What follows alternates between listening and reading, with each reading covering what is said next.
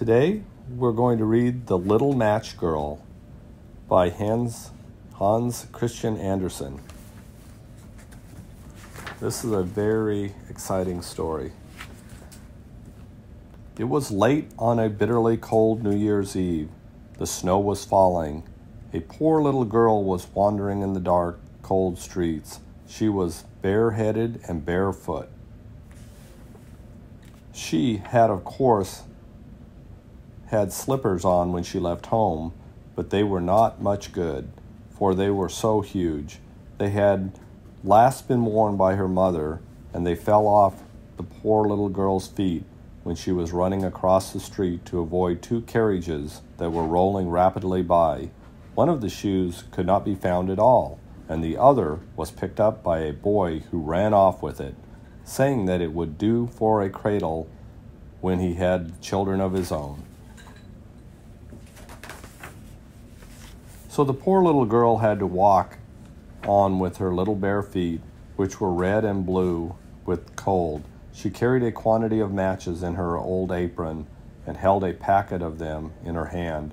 Nobody had bought any from her during the long day, and nobody had even given her a copper.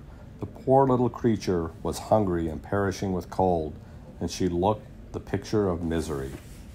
The snowflakes fell on her long yellow hair, which curled so prettily around her face, but she paid no attention to that.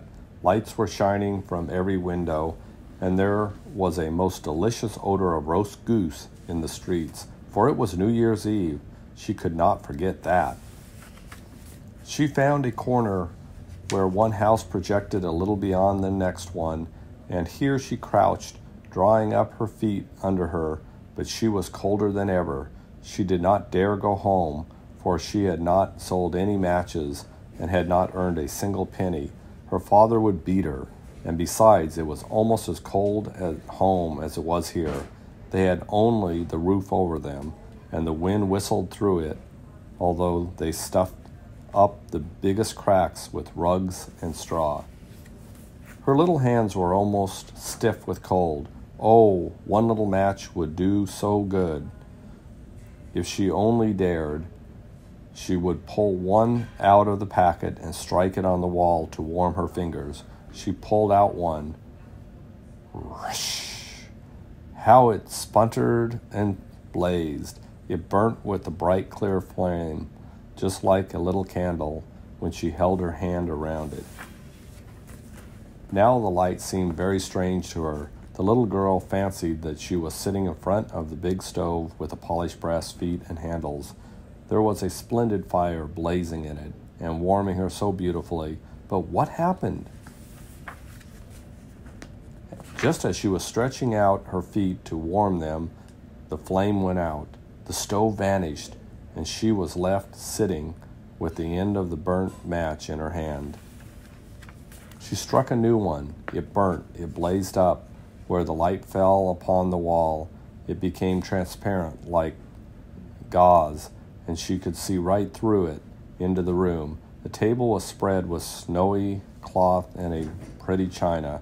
The roast goose stuffed with apples and prunes was steaming on it, and what was even better, the goose hopped from the dish with a carving knife sticking in its back and waddled across the floor. It came right up to the poor child, and then the match went out, and there was nothing to be seen but the thick black wall. She lit another match. This time she was sitting under the lovely Christmas tree. It was much bigger and much more beautifully decorated than the one she had seen when she was peeped through the glass doors at the rich merchant's house this very Christmas. Thousands of lighted candles gleamed under its branches, and many-colored pictures, such as she had seen in the shop windows, looked down at her. The little girl stretched out both hands towards them, and then out went the match. All the Christmas candles rose higher and higher, till she saw that they were only the twinkling stars. One of them fell and made a bright streak across the sky. "Someone is dying," thought the little girl, for her old grandmother, the only person who had ever been kind to her, used to say, When a star falls, a soul is going up to God. Now she struck another match against the wall. This time it was her grandmother who appeared in the circle of flame.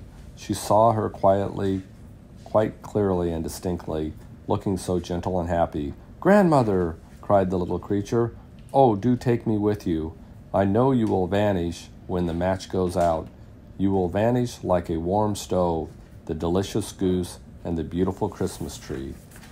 She hastily struck a whole bunch of matches because she did so long to keep her grandmother with her.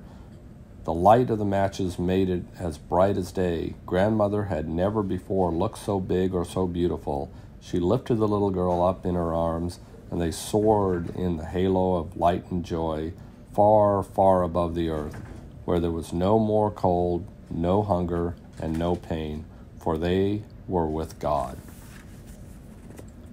In the cold morning light, the poor little girl sat there in the corner between the houses, with the rosy cheeks and a smile on her face, dead, frozen to death on the last night of the old year.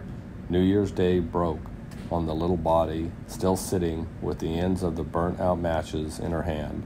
She must have tried to warm herself, they said. Nobody knew what beautiful visions she had seen, nor what a halo she had entered with her grandmother upon the glories of the new year. The end.